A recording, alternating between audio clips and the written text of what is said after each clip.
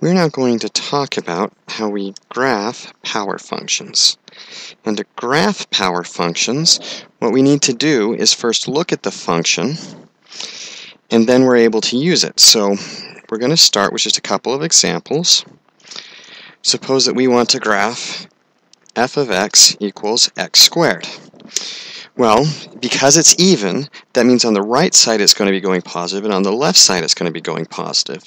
And so we can start at 0, 0, and then we just get a couple of points, 1, 1, 2, 4, 3, 9, 2, 4, and 9, and we get our x squared. And notice this is symmetrical over the y-axis. Well, if I were to follow up with g of x equals x cubed, well, this is going to be positive on the right, but it's going to be negative on the left because it's an odd power function.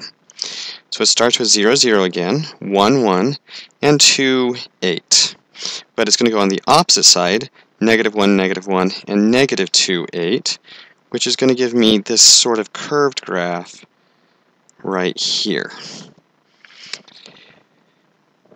Alright, let's do h of x equals x to the fourth in green, and again this is going to be positive, positive.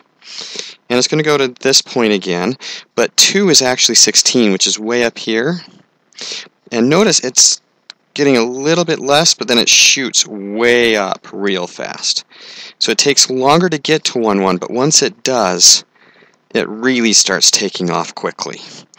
So again, it's positive on both sides. And then let's do j of x equals x to the fifth. And this one's going to be even smaller. But it's going to be positive on the right and negative on the left.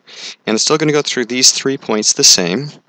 But here, it's going to be hugging very closely. And then it's going to sit, and then it sits out, and then it shoots right down. And there's my x to the fifth. But the main thing I want you to get from graphing power functions is this end behavior, coded by color so that you can see it better. But this helps us keep track of which graph and how this graph is going to look as it goes.